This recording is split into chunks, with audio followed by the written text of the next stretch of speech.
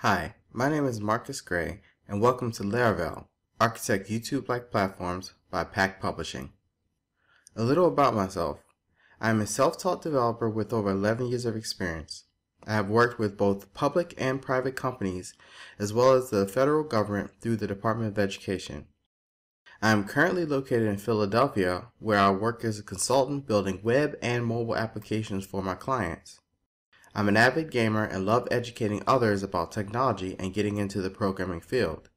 If you would like to know more about me, you can visit my website at marcusgray.com. In this video, we will go over what you will be learning throughout this course.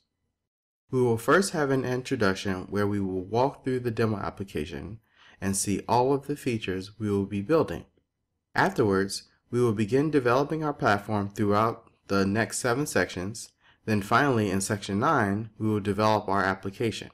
In Section 2, we will start our development by setting up user authentication and account management.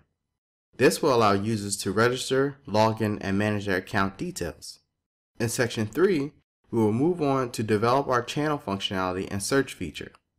In Section 4, we will set up the core functionality of our platform, the video uploading feature, and video transcoding jobs.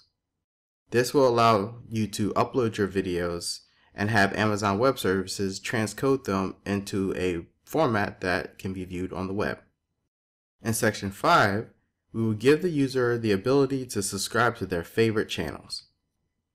Now that we have the videos uploaded and transcoded, in Section 6, we can build the functionality that will allow users to watch the video. We will also add a neat feature that will allow us to track how many views a video has gotten. Once we are able to view the videos, we should be able to leave feedback. And in Section 7, we will add functionality that will allow users to up and downvote videos.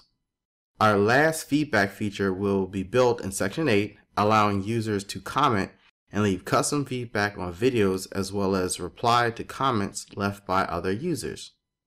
Finally, in Section 9, we will package our application and deploy our platform to Amazon Web Services.